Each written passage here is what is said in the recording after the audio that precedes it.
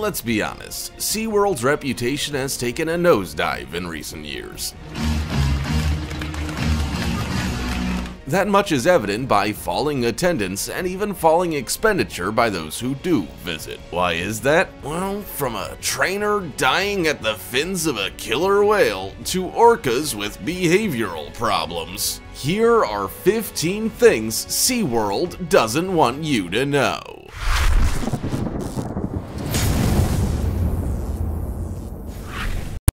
Number 15. Orcas taken from wild, transported long distances.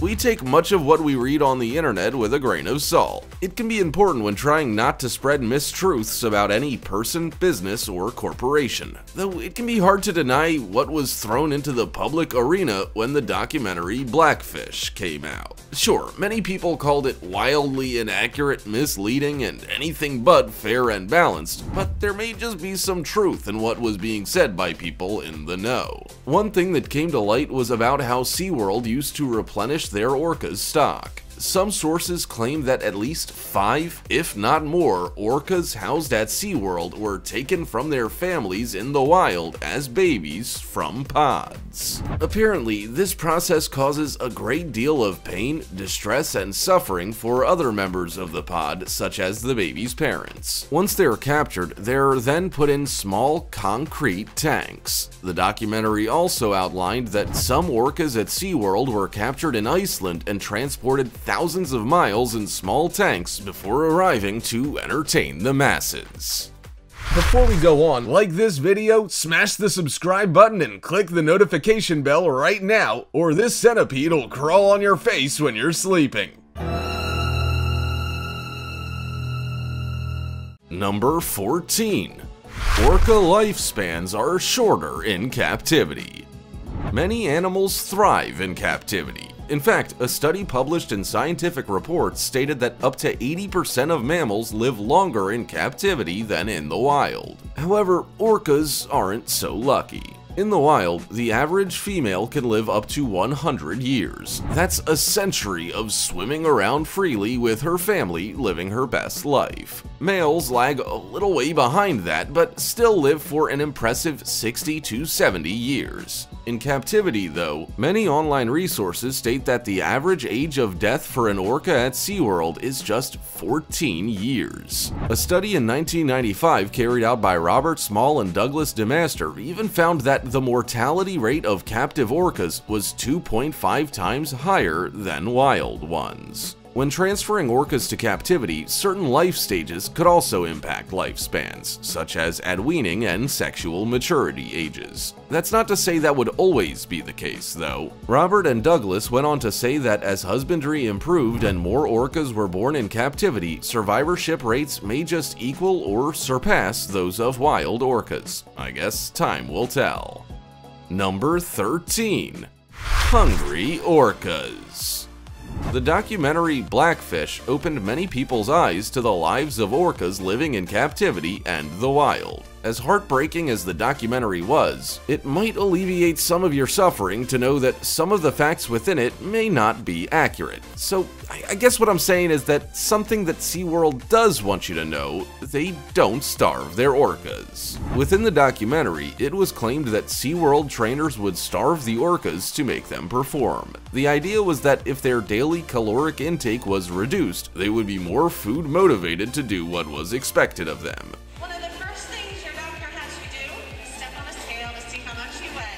Former Seaworld trainer John Jett said as much in a blog article on Voice of the Orcas, although both current and former trainers at Seaworld said that wasn't the case. They said that any trainer who held back food was a poor trainer who did not use techniques taught in the Seaworld system. Videos have shown orcas performing without food. Instead, they are rewarded with rubs, ice, toys, and praise. Seaworld also stated in their animal training info book that orcas aren't rewarded for incorrect behavior, but their food intake is not altered based on their behavior.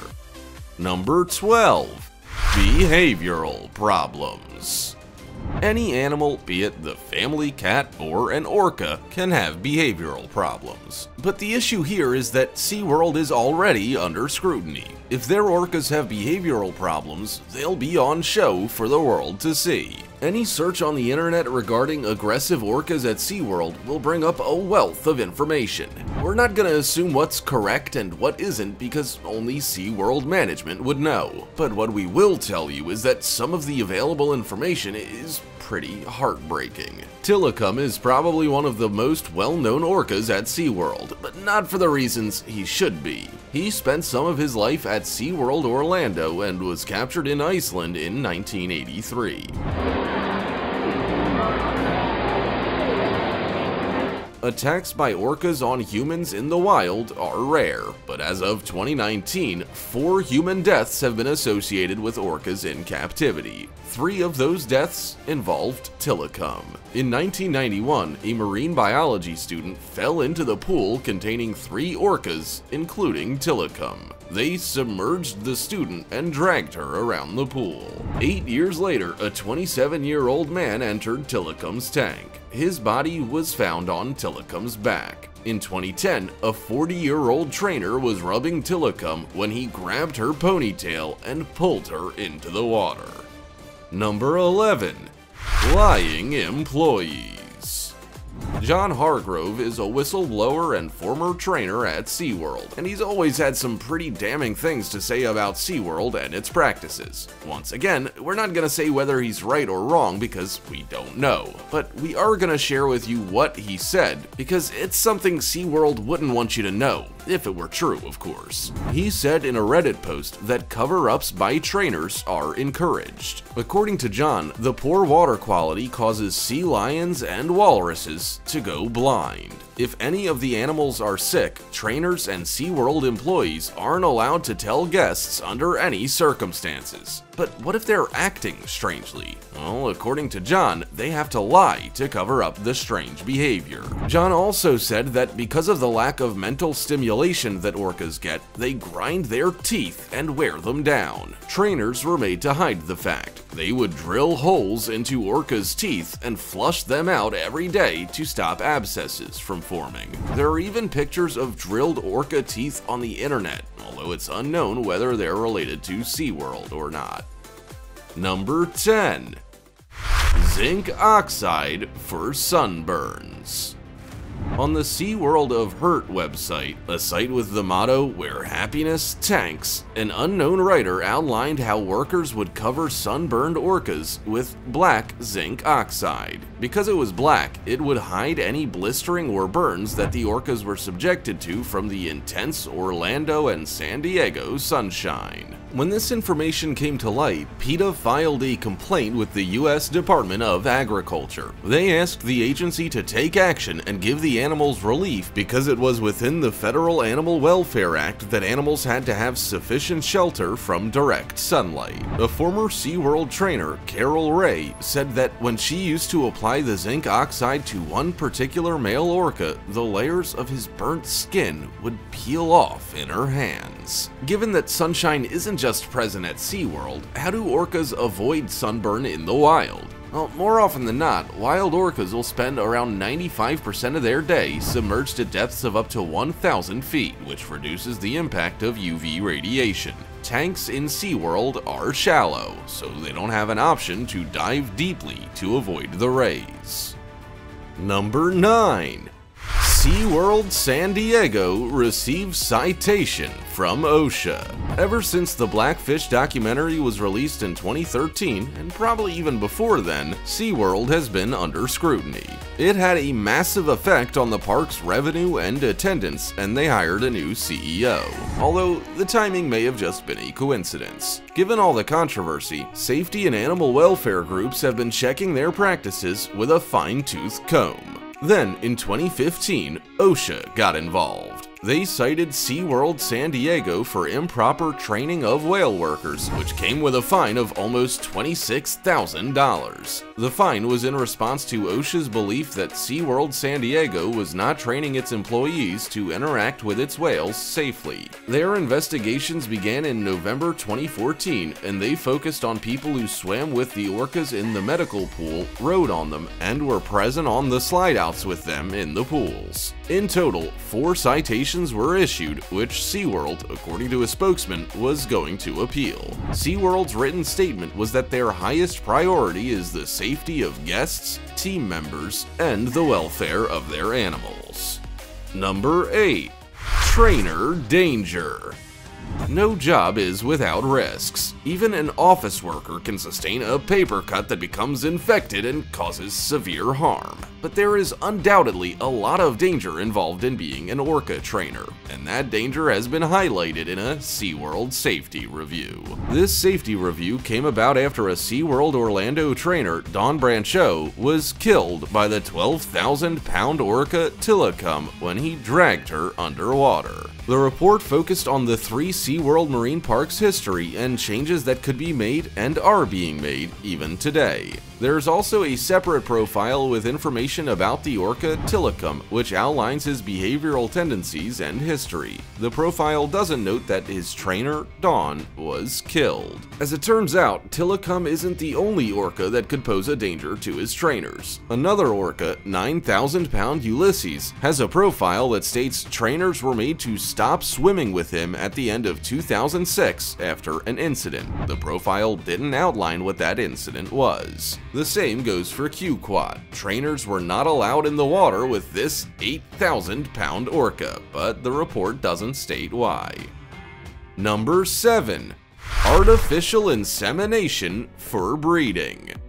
Seaworld has done a lot in recent years to improve its image and put animal welfare first. They stopped receiving wild-caught orcas, which was a big step to take, but then they turned to artificial insemination for a while, and it's a little bit disturbing. According to anonymous former Seaworld trainers from the Orca Project, orcas are trained to float on their backs and present their family jewels to the trainers. And that's where we'll leave the rest to your imagination. But let's just say it involves the goal of trying to get an orca pregnant. More often than not, the pregnancy wouldn't be successful, but sometimes it was. And that was potentially enough to keep their orca stocks up. Tilikum, the orca, was put up for sale by Sealand, which closed its doors. Seaworld purchased him for the breeding program, and his sperm was put to use. According to some sources, around 54% of Seaworld's orcas had his genes. Former Seaworld trainer Jeffrey Ventry in Blackfish said his semen is worth a lot of money. The whales, not Jeff's. It was also stated that artificial insemination is performed on orcas far younger than the age they would naturally conceive in the wild. Number 6. Dorsal fin collapse. Something you may not have noticed before is that the dorsal fins of captive orcas tend to be more collapsed in their position than those of wild orcas. This loss of structural integrity, called LSI, can cause a partial or total collapse of the dorsal fin, which may be associated with the many problems orcas experience in captivity. Experts say that the collapsed dorsal can be a symptom or sign of another problem. It might be related to the inadequate depth of their tanks, which causes sun exposure and a lack of natural water pressure. Extreme boredom may even play a part, with many orcas spending time swimming or floating at or on the water's surface where there's no dorsal fin support. Factors like fitness, stress, age, reduced swimming abilities, water chemicals, thermoregulation, food, dehydration, and medication could also be related to this unique phenomenon. LSI affects all captive male orcas who either have a partially or fully collapsed dorsal fin, and some females. Seaworld has done some research into it, but their response focuses on the fin's shape rather than what causes it. Number 5. Improper drug use. Have you ever noticed how there's no pharmacy in the ocean? Yeah, orcas aren't lining up to receive their daily dose of benzos to calm them down. There's simply no need. In captivity, things may be much different. According to former trainers who spoke to online resources like The Dodo, whales were on medication for a whole host of reasons. Former trainer John Hargrove, who worked at both the San Antonio and San Diego marine parks for 14 years, said some whales had been on medication every day of their life. John Jett, Carol Ray, and Samantha Berg, who are also all former trainers, said some of the drugs they administered were so powerful that even the people administering them could be at risk. Orcas were given antipsychotics to reduce their testosterone levels and benzodiazepines to calm them down. Animal Welfare Institute mammal scientist Naomi Rose spoke to people from The Dodo and said even though people thought these drugs were given to the orcas to help them stay healthy, their captivity in a tank was the root of the problem. She said, and I quote, "I can respond with confidence that all of these medications are given as a result of problems associated with captivity." Number 4. Chlorine and water quality.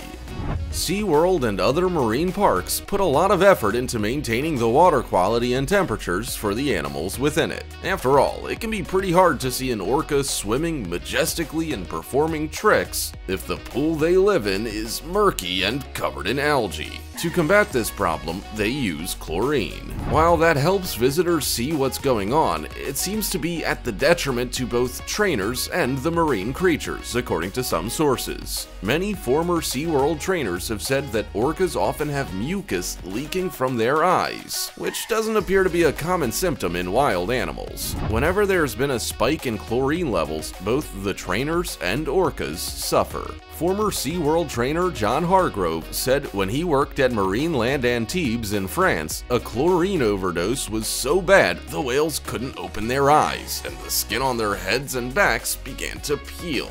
John suffered as well, as his eyes were so severely burned that he had to shut out all light and wasn't able to open his eyes for a week. Number 3. PETA got involved. All doesn't appear to be well with Seaworld and PETA, an animal rights group. In 2012, PETA was outraged when a killer whale, 11-year-old Nakai, knocked into a pool barrier and sustained a head injury that went through flesh and blubber. But according to PETA, a whistleblower stated 2 other whales attacked Nakai, causing the horrific wound. PETA filed a complaint with the U.S. Department of Agriculture saying that Seaworld was housing incompatible mammals in the same space, which is an Animal Welfare Act violation. They said Seaworld had a long history of housing incompatible orcas in the same space, which resulted in stress, agitation, serious injury, and death. A spokesperson for the UC Davis Department of Wildlife, Fish, and Conservation Biology said injury with a pool barrier might have caused the damage, but something had to have pulled the chunk of flesh off his lower jaw. Seaworld said they are committed to the physical, social, and mental welfare of its animals, and that Nakai was on antibiotics, and vets were pleased with the healing progress the orca was making. Number 2. Blackfish Gate. The general public gets a lot of their information on various topics from the internet and documentaries. Seaworld would probably hate to admit that Blackfish, the documentary we've briefly mentioned before, had quite the impact on their image and bottom line. The American documentary film was released in 2013 and followed Tilikum and captive killer whale controversy. It was nominated for a BAFTA award for Best Documentary. Even though some of the statements made in the documentary may not be factually accurate, many people turned their backs on the marine park once they watched it. Once again, we're not going to speculate on whether anyone in that film or anyone who has ever spoken out about the marine park is right or wrong. But regardless, the numbers speak for themselves. SeaWorld Entertainment saw an 84% drop in their net second quarter income. In 2014, it was $37.4 million and dropped to $5.8 million in the second quarter of 2015. Their revenue fell by 3% in the second quarter of 2015 compared to the same quarter of 2014. Even visitor numbers fell, with a decrease of around 2% or 100,000 fewer visitors. Number 1. SeaWorld lost support and partners. When Blackfish was released to the public was outraged. They showed this by refusing to visit the 3 marine parks ever again. But it wasn't just the general public that vowed to withdraw their support, so too did big-name musicians and corporate sponsors. The Bare Naked Ladies, the Beach Boys, and Willie Nelson are a few of the many musicians who were booked to perform in the park, but according to online sources, were no longer going to. 3 class action lawsuits were also brought against Seaworld for fraud and manipulation. These suits claimed that Seaworld ensured the orcas' well-being to park visitors, but that potentially wasn't the case at all if Blackfish was anything to go by. Big-name partners like British Airways, Southwest Airlines, and Virgin America also abandoned their contracts, while Mattel, the manufacturer and creator of Barbie, also withdrew support. This meant they had discontinued their popular SeaWorld trainer Barbie item. Many celebrities have also been vocal with their boycotting of the marine park. Russell Brand said, "Don't go to SeaWorld, a stain upon humanity posing as entertainment." Matt Damon also said that he's never been a fan of places like that. "I think they should just shut them all down," he said. I'd be interested to know whether your opinion of SeaWorld has changed in recent years. Maybe you've learned something new today that left a sour taste in your mouth, or you may have watched the documentary. Have you been to SeaWorld before, and would you go back? Also, check out our other cool stuff showing up on screen right now. See you next time!